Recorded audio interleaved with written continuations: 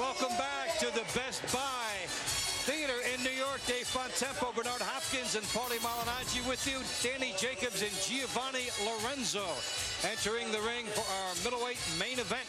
Lorenzo on his way in now. He's 32-5 with 24 knockouts. He represented the Dominican Republic in the 2000 Olympics and was able to win one fight. In his last fight, scored a one-round victory in March in the Dominican Republic. 25-1 with 22 wins coming by way of knockout from Brooklyn, New York. Give it up for Danny Miracle Man Jacobs. Well, Danny Miracle Man indeed battling with cancer and started the Danny Jacobs Foundation in January. And he had an event last week and they raised over $1,000 to help people fight back. Danny Jacobs, an inspiration for all of those who are standing up and fighting against cancer. He's also 25-1 with 22 knockouts in his other career. That is a fighter. So there is Danny Jacobs, 26 years old. Comes off a 4-round TKO victory in his last fight, and that was at Barclays. So he comes across the bridge here to fight. Jacobs 26, Lorenzo 32. The height the same. You see the weight. A little bit of a reach advantage for Lorenzo, not much. We'll see how that plays in. All right, let's get the introductions now.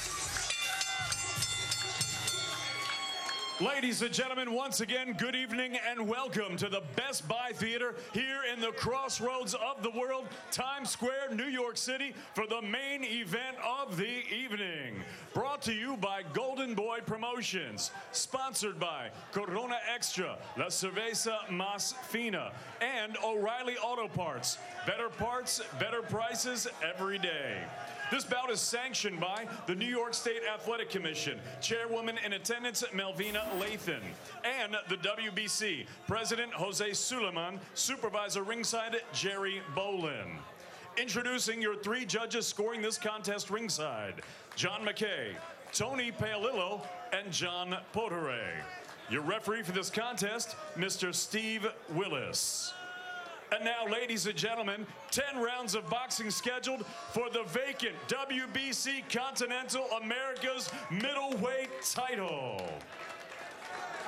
Introducing first, fighting out of the red corner, he wears black with orange. He weighed in at 158.6 pounds. His professional record, 32 victories against 5 defeats. He has 24 wins coming by way of knockout. From New York, New York, the former world title challenger, El Chico Malo, Giovanni Lorenzo.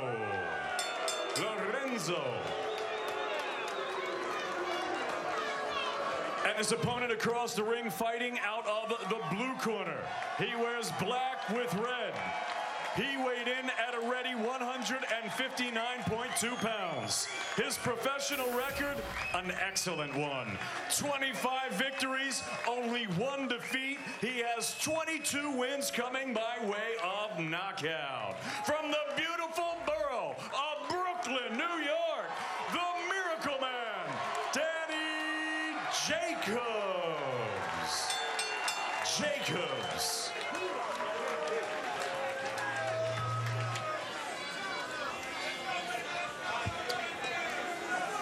All right, so the pro Jacobs crowd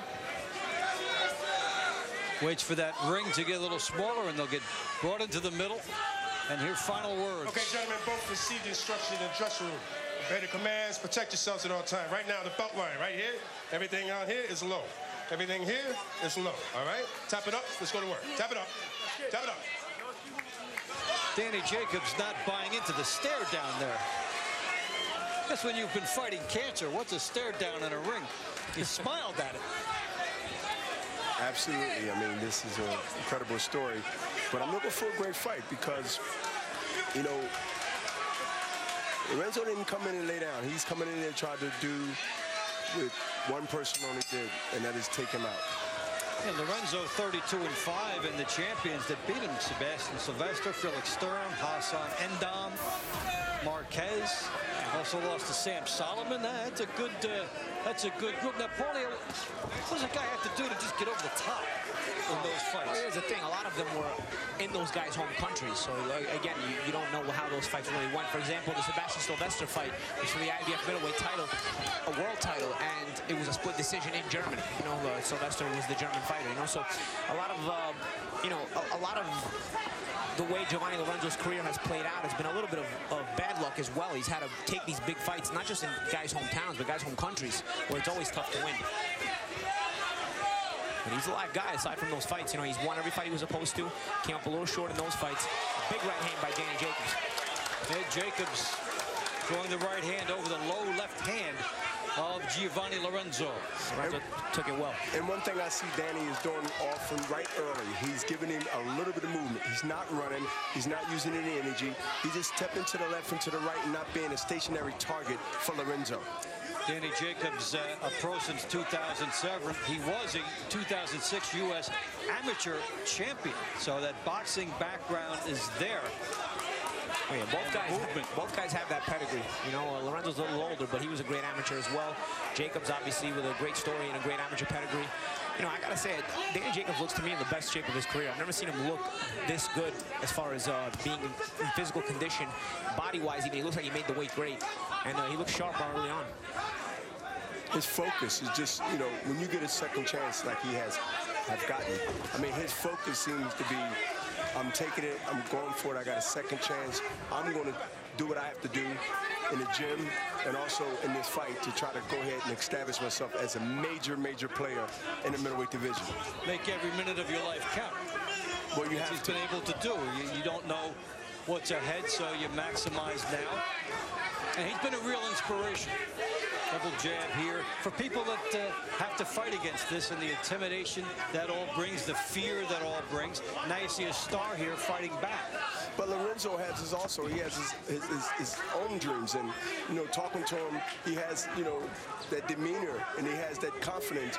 He believes he can come here in New York and beat Danny Jacobs, and that's what I got from him in my conversation.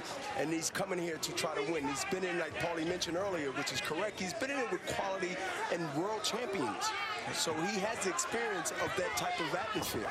Always in their countries. This time, he's not even leaving the country. He's just got to go to the home city. So Jacobs and Lorenzo come to the end of round one.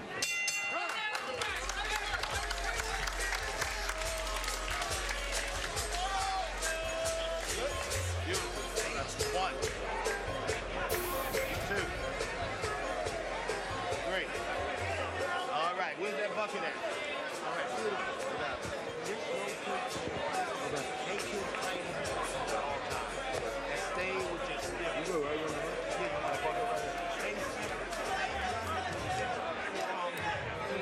popping them up and down with us. All day. ¿Entiendes? Estamos bien, estamos bien. Estamos bien. Buen campeón. Y la derecha por el medio. Un gancho. Sí, yo sé que tú lo vas a agarrar. Fácil, Giovanni. Fácil, pelea. Come on. El tipo no tiene nada. El tipo está dormido. Claro. No tengo nada. Ese es tu pelea. Tú sabes. Tú cogiste el de él. No, porque fue el tuyo.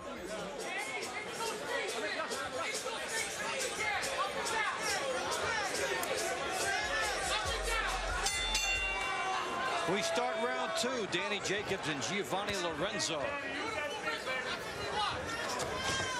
Nice middleweight matchup.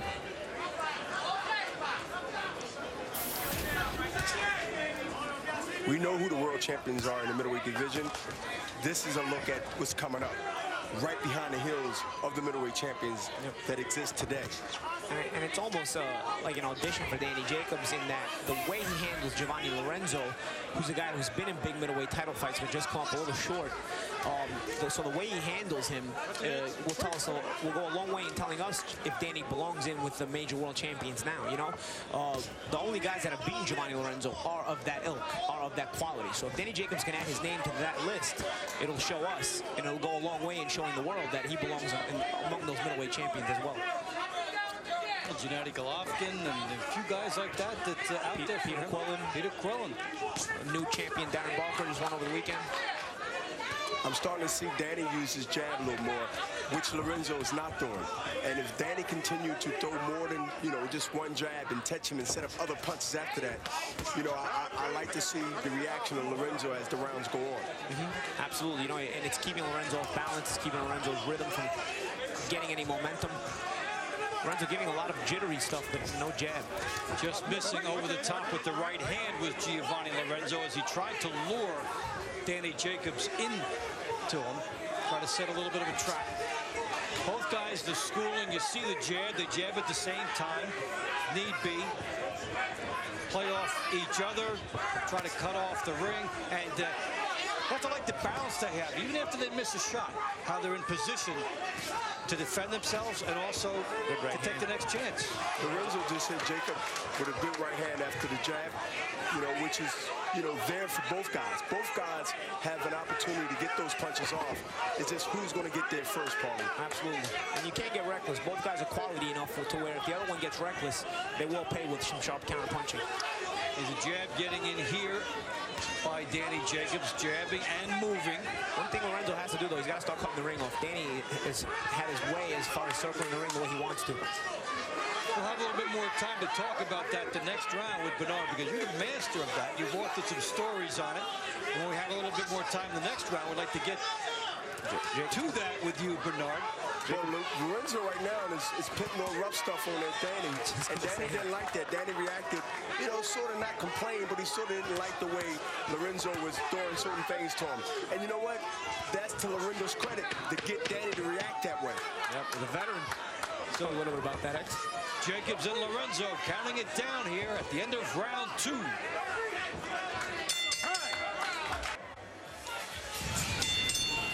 You see, right now he gets a shot. Lorenzo hits Danny in the back of his head. Danny's reaction. And that's the thing, you got to be careful with complaining. It's protect yourself at all times. You get caught, you can get hit with another shot while you're complaining. Into round 3 we go. Danny Jacobs against Giovanni Lorenzo. Guys with real good records and a good pedigree. We're here at the Best Buy Theater in New York as a warning for Lorenzo. Lorenzo shaking his head like Danny's a crybaby, but he knows what he's doing. He's trying to get in Danny's head. And Lorenzo also know that this is something that, he don't mind, because he seemed to be taking the play. And it didn't seem like a hard punch that Danny got hit with. But you know what I like to see Danny Jacobs do? This is the part of that growth and development. Take that left jab. When Lorenzo has his hands down, nice jab at his chest, jab at his body, touch something, touch his shoulders. Get the feel of the guy and stop reaching for the head with the jab. If it ain't touching the jab or the head, let the jab touch the body. He just did it with the body shot with the left jab. That stops everything, and then he can get off other punches. And then tries to send a message there, and then goes in to try and say no harm intended. And we resume. Dave Bontempo, Paulie Malignaggi, and Bernard Hopkins with you here in New York as Lorenzo lands a good, stiff, solid jab. But I like what Danny did about a few seconds ago. He pushed Lorenzo back hard into the ropes, kind of let him know, hey, listen, you're not going to get rough with me. As you take a look, tonight's CompuBox stats are brought to you by ThrowdownFantasy.com. Play weekly draft-style fantasy boxing games for cash. Third round here. Go ahead. Danny has a mouse. If you see it, once he turns around towards us, he has a mouse on the left side, maybe a cut. And he knows he's cut, so he's trying to right now take advantage of the opportunity to try to get punches. He's got to be careful. He's got to be careful.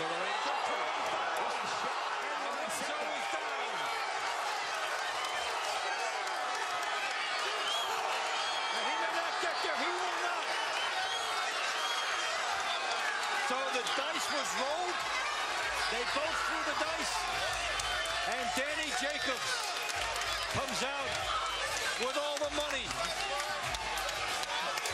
A huge hook as he opens up. And what a moment for Danny Jacobs. They were mixing it up, and he went for broke.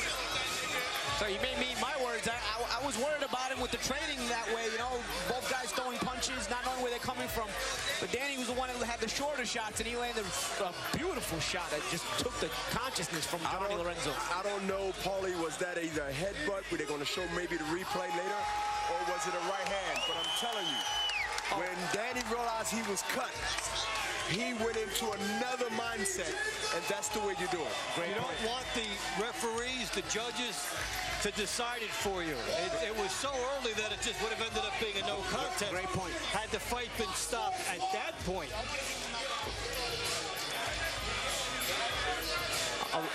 A lot of times what happens, you see the other guy's blood and it wakes you up. Well, Danny saw his own blood.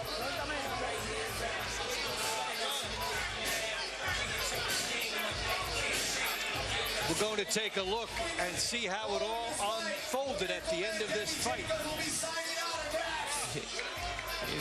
Traps Lorenzo on the rope. Great shot. Great shot. And listen, Danny threw a good left hand and then the right hand. But right before that set of punches, he made a move that put him in position to be able to throw those shots at Lorenzo without being watch it. No, there, right underneath. He's that little step aside he did. He went underneath the hook and kind of stepped over and was able to throw the rest of the combination. There it is. Right, he's gonna step around. He didn't stay in front of Lorenzo. He stepped around and got the angle and threw the left and the right hand, which caught Lorenzo right on the button. Exactly, X and as you would know, once you step around, your punches can land, the other guys can't land. So he was in a non-risk situation. Slow this down and see after the nice movement by Danny Jacobs how he is able to finish the job here. Great shot. And with both fighters opening up, the fact that Jacobs was able to think on the fly is what brings him the victory here. Danny Jacobs is the truth. In a shootout, he took advantage of the moment, took what it gave him, and he is able to stop Giovanni Lorenzo. So Jacobs gets the win over Lorenzo. This is how he's able to do it. Bombs away, and Danny Jacobs is the winner. Stay with us.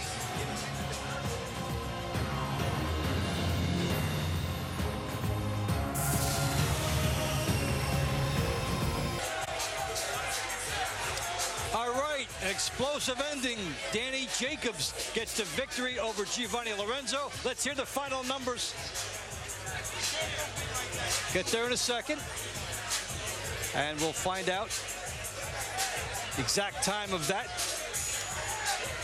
But in any case, Danny Jacobs